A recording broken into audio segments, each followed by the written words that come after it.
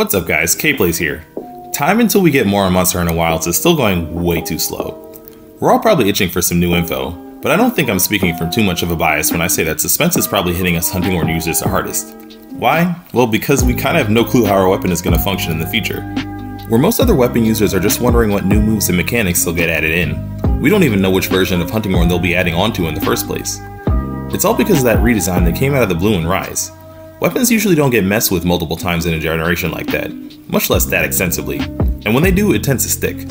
For example, every moveset got revised between 2nd and 3rd gen, and those new versions became the new baseline every weapon uses to this day.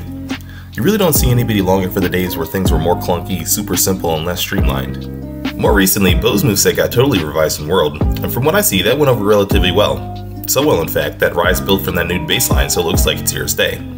That's exactly what makes hunting horn situations so odd. We got a redesign in Rise literally right after getting a pretty significant mechanical overhaul in World, and the reception wasn't nearly as positive as it usually is in these situations. For every player that loves the new mechanics, there's a player with mixed opinions about the changes and another that absolutely hates them. That probably puts the devs over at Capcom working on Wilds hunting horn in a bit of a bind. Who do they cater to? The new and existing fans that love the makeover? The disappointed older fans that'd rather have a return to the old version? Maybe they'll try to please both and create something that's a fusion of both.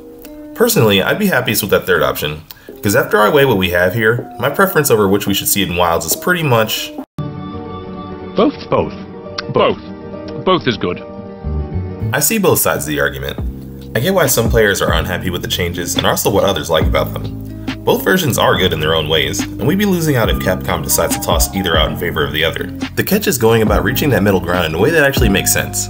I've been trying to think of how a best of both worlds version could function myself, and the more I do, the more I realize it's not quite as easy as just, say, taking the song mechanics of one and slapping them onto the moveset of the other.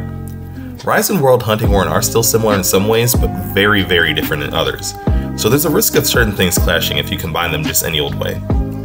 Since we'll be in the dark on how they'll be handling things in the official game, I thought it'd be fun to pass the time by trying to build the hunting horn I'd like to see and share it with all of you. I'd originally planned to do this all in one video, but I've had so much to say on just the intro to the topic alone that I think it'd be best to break it up into a series of videos instead.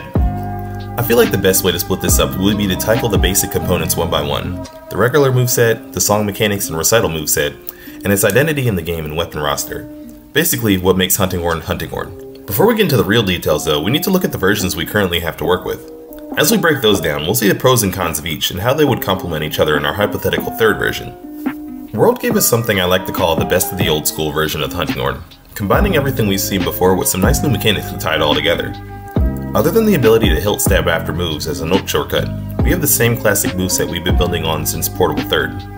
Unlike a lot of other weapons, hunting horn is free to do almost any move in any order, which really helps with stringing the other notes and cracking monster skulls at the same time in the most efficient way possible. World added some nice extra complexity to the equation when you factor in all the tweaks of the song mechanics. The biggest by far was the song queue, which stored the last 3 note combos you put together. These can either be saved for later use, stacked to get multiple buffs at a time per recital, or used sort of like ammo for recital attacks, which became more damaging with the new sound waves added to them. Increased mobility during recitals and the ability to roll cancel really helped when it came to mixing songs into combat. The final product was a weapon that looked deceptively simple on the outside but had a lot of technical depth to the gameplay when you really got into it. The word methodical comes up a lot when people describe World hunting horn, and I can't agree more.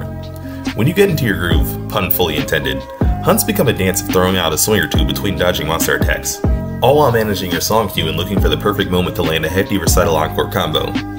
Iceborne threw yet another tool into our kit with the Echo attack, a rapid hitting spin that made room for elemental hunting horn to compete with our usual raw damage builds. It also gave us Echo Note songs, which could either be a higher damage sound burst or buffing clouds that you could leave for other players to walk through. With 2 more songs added to every horn, song lists grew up to a max of a whopping 10 songs. But fortunately World had already added on-screen song lists you could use as a cheat sheet, so memorizing combos became a thing of the past.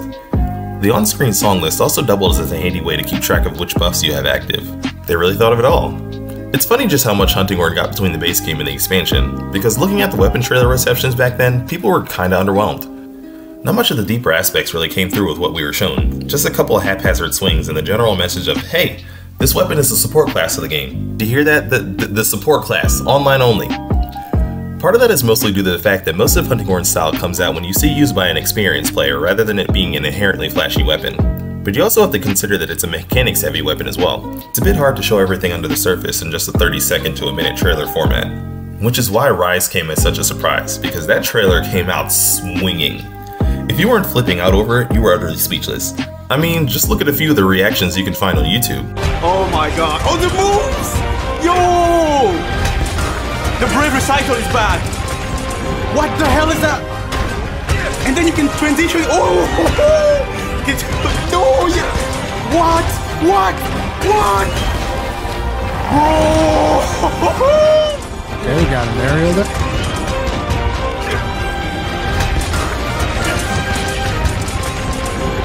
What the hell is that?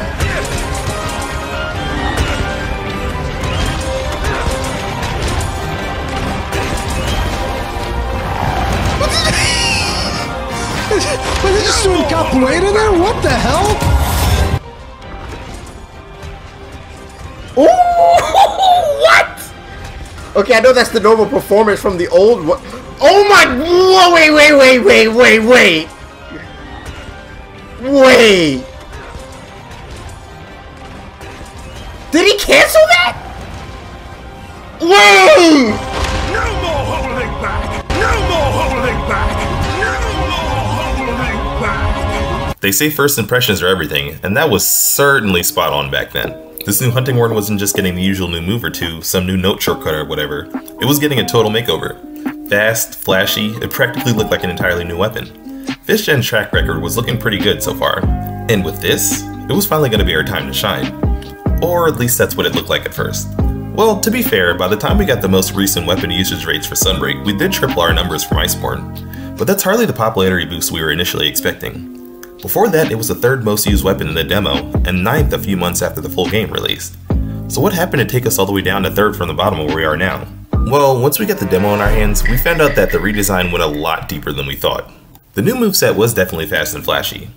Moves flow together a lot smoother, allowing for a more combo-heavy playstyle shift. Magnificent Trio, that crazy super combo from the trailer, was able to play all your songs in one go once you stocked one of each note. On top of that, we got a new meter that, when filled by the landing attacks, allow you to play Infernal Melody using the old Echo Attack animation. That song gives you a short damage boost built into every hunting horn, so even if your song list didn't have attack up, you still had a way to buff yourself and the team. It would probably be all well and good with most players if that was all the changes, but we know now that that wasn't the case. See, we were probably all assuming that they'd just be adding this fresh coat of paint onto the more robust sound mechanics that they'd just given us in World and Iceborne.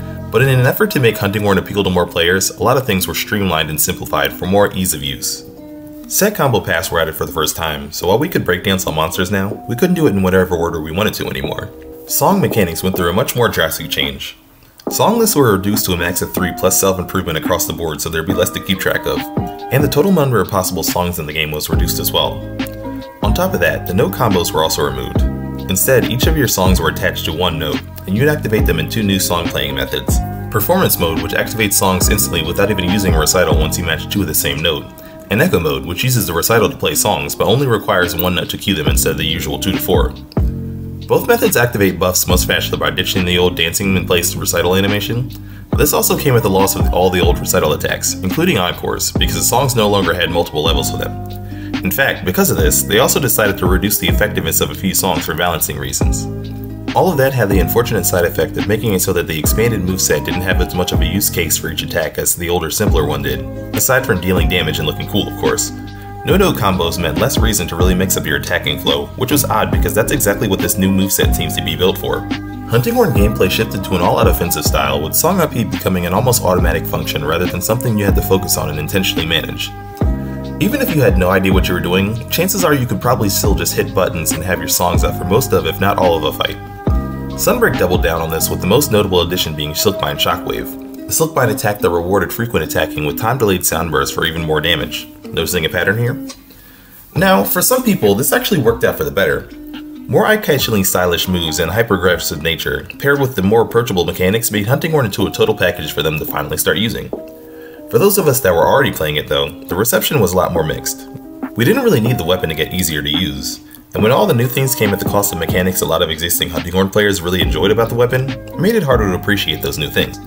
Like, for example, what use is a neutral draw to avoid messing up note combos when note combos don't exist? Should this usually medium speed weapon suddenly be filling the screen with damage numbers rapid fire, or is that sudden shift too jarring? Where the hype across the board used to be, we started seeing claims that this new version wasn't Hunting Horn anymore. It's too brain dead and button mashy. It may as well be blunt dual blades, so on and so on.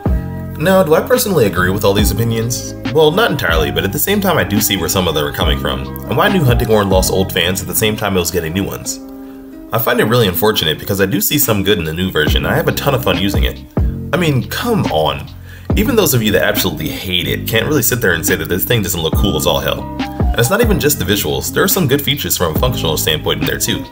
The neutral draw is a really good idea that Hunting Horn probably should have had for ages, even if we don't actually make much use of it in the current version. Faster song playing made healing songs and other instant use effects actually practical for the first time ever, which came in handy when Sunbreak introduced a bunch of strong skills that constantly drain your health. No need for those usual wide-range potion spamming shenanigans to keep teammates and yourself alive when you heal with literally every button press while you're on the full offensive. That got even more effective when paired with Beat of Resonance, which had the bonus effect of, for the first and only time in the entire series, allowing every Hunting Horn to have access to the always important attack up song.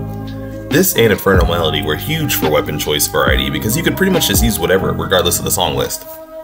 Speaking of variety, while song lists were smaller, no longer being tied to note color combos meant that we could potentially see any combination of songs instead of always having the same 15 pre-selected groups.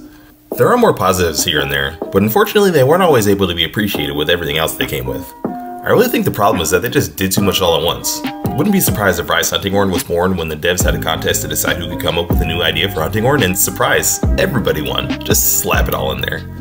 There are individual ideas that might have been solid on their own, but altogether they don't exactly make for the most cohesive final result. To set aside some of the black and white dramatics you usually see on this topic, because I already hear that crowd in the back that goes, "Boo, you stink!" anytime anyone tries to point out anything good in Rise Hunting Horn.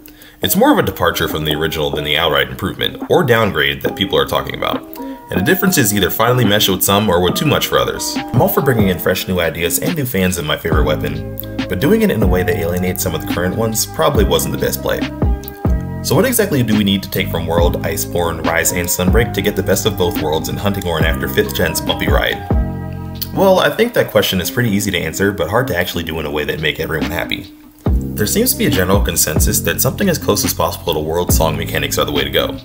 With my past Hunting Horn experience making those pretty much second nature, I'd be fine with that, but at the same time we did see that simpler made for a positive change for some players.